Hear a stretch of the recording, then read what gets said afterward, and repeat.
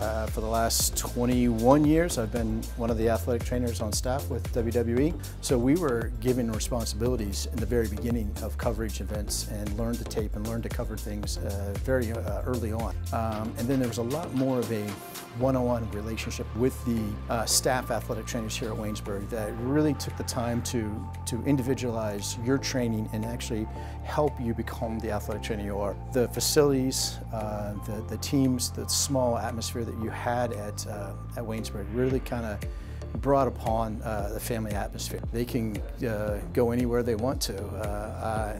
I'm a perfect example of dreaming big and making it big. They have the opportunities to work. I know they've a great program here now, has relationships in the local high schools and even some of the sports teams here, just to kind of help put the athletic trainers and give them the experience of covering and seeing real world experiences. And then so, you know, it's wherever they can dream, they can make it in the athletic training world.